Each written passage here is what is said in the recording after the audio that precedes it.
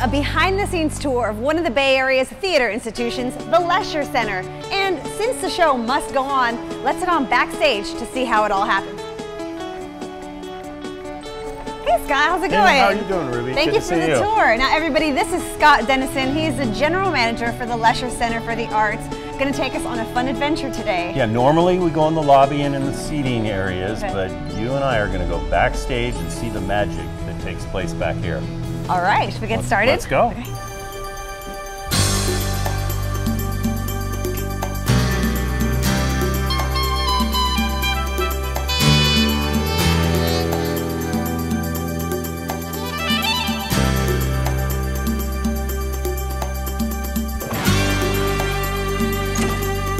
So where are we now? Well, now we're in the green room, the performer assembly room, and this is where all the cast for all three theaters come. And they can relax and they can learn lines and they can sort of break down the shell of their character that they do up on stage so they can be normal people. It's really spacious in here too. It's really a nice space, very comfortable, because there's sometimes actors might be here 10 hours because of rehearsals and performances and things like that. And on a double day when they're doing a matinee and an evening, they're here a long time. I see a lot of fun pictures, but this photo behind us has a pretty interesting history. This is a great photograph. As you know, this was an old walnut warehouse that the city sort of changed from a walnut warehouse into a theater for 9 months out of the year and then converted back. And then in 1965, it was converted because the Walnut Growers Association moves to Fresno, and to 1988, it operated as a 449-seat theater. On the last day, we produced a show called Thanks for the Memory and had the audience come up on stage, and they had a lot of memories about this building that was here before. And so I invited them to paint their name on the back wall and promised we'd take a photograph of it before the ball hit the building the next day, and we'd hang it somewhere of honor, and so the green room is where it hangs. Now you mentioned taking a picture of this before the wrecking ball came in, but you were here for that. Talk to us about that transition in building the new building that we're in now. Well, it's really amazing because we went from a 449-seater theater to an 800-seat theater, a 300-seat theater, and a 133-seat theater. So 72,000 square foot building was erected on this site. Now, in 1988, when that ball hit the building and tore down the old walnut warehouse, we started construction and we opened on October 4th, 1990. And we had, performing on stage, Bob Hope, Vic Damone, Diane Carroll, and Joel Grey all one night. That first audience, they all paid $1,000 a piece to attend that opening performance. It was an event in Walnut Creek for sure. Well, Scott, that sounds amazing. What a perfect opening. It was great, and we've had a lot of great performances since then over the last 30 years. Hey, why don't we check out one of the dressing rooms? I would love that. All right.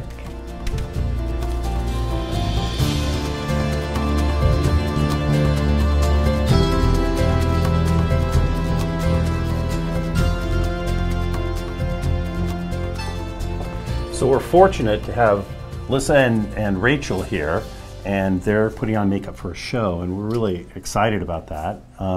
And one of the interesting things about what they're doing is as they look at themselves in the mirror, the color temperature of the lights around them, they're all LEDs. Only 5 years ago did the technology happen that the color temperature here will match the color temperature they'll experience on stage. And if that wasn't true, they'd look great down here like they do now, and they'd go up on stage and look green to the audience.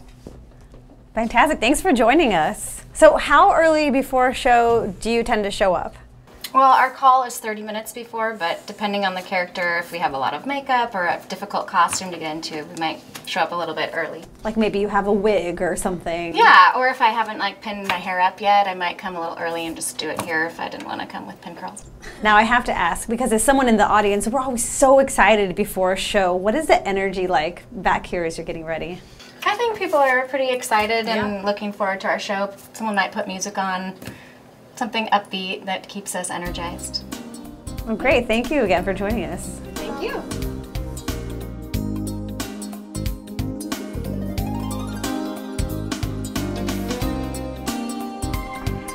Ruby, now we are in the trap room of the Lesher Theater. Very cool. I mean, I've never heard of a trap room. It sounds exciting, though. It's very exciting because we can actually remove 4x4 squares out of the stage floor to have a big hole. And then if there's a scene where we want somebody to pop out or pop down on a staircase like they're going to a basement scene or something, it's already ready made, so actors don't have to kind of duck behind a flat to look like that. As an example, we use trap rooms not only for storage, but we also use it for A Christmas Carol, where Marley pops out of the floor, so it's pretty exciting to have a trap room and the availability to use that. Absolutely. It sounds really cool.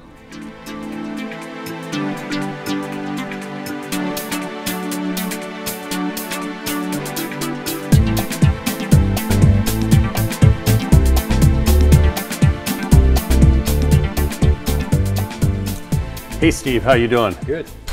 We're at the rail right now, which is in the Hoffman Theater. You know, the large part of the building you see as you approach the Lesher Center is directly above a 65-foot fly tower, and we can put 2 or 3 shows in the air at the same time.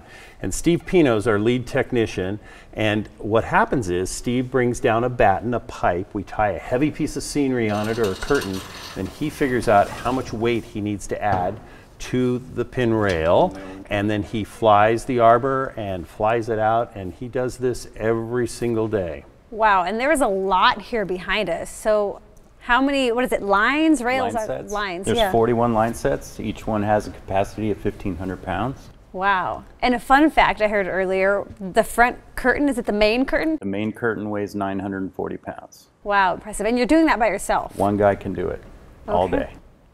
Now during the show, the actors cannot cross this yellow line. Steve's the only one who can cross it because he may be bringing something in like the Grand Drape and then have to run down to the upstage to bring in some other drop. Wow, very busy back here. You're running, it's pitch black and you're going back and forth and pulling and lowering, and it's pretty exciting back here. Very exciting. Yeah. Fun. So let's set off to the light booth and sound booth and check that out. Okay, thanks, Steve. You're welcome.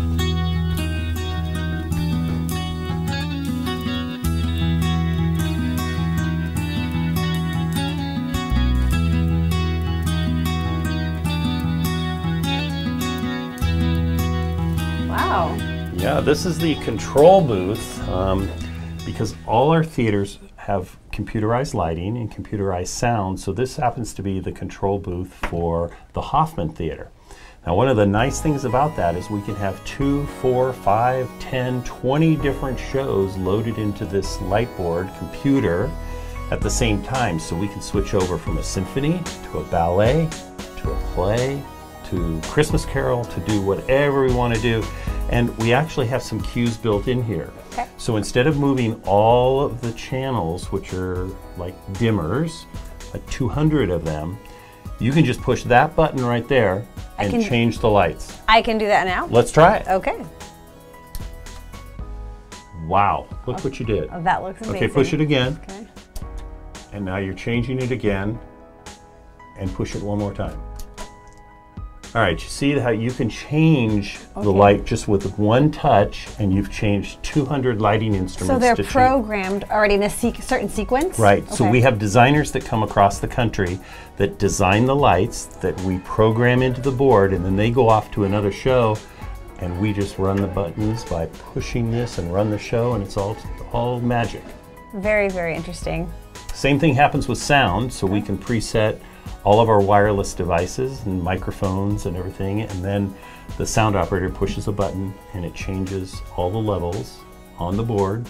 And the only thing we have to worry about is if some actor is sick, we have to then adjust that manually. But it all works, and it's the way we can do the 850 performances we do here at the Lesher Center. Wow, that is very impressive. Now you also have spotlights, and that's upstairs? 2 levels up, we Okay. have follow spots, and so there's an operators that are up there, and they have to move and follow. And the hardest part about that is you have to keep your eye on your subject. You can't start watching the show. You have to stay with whoever you're spotlighting. So it's a fun time to work in theater. It's a great little sandbox to play in every day. Okay, I'd like to end on another one, if I may. Okay, go for it. Okay, look at that magic. Skills.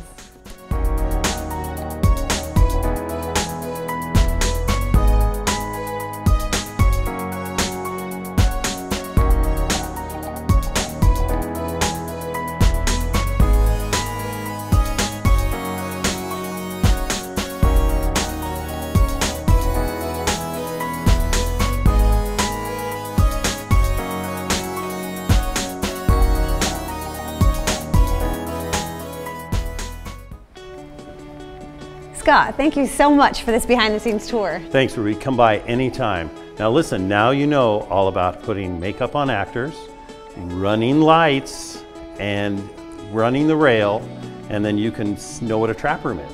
I love it, yes. And now all of you at home do as well. Now, what if they would like to experience a show for themselves? Very easy. Call 925-943-SHOW, S-H-O-W, or go to our website, lesherartscenter.org. Okay, lots of great shows coming up for all of you, so make sure you visit the website and we'll see you at the Lesher.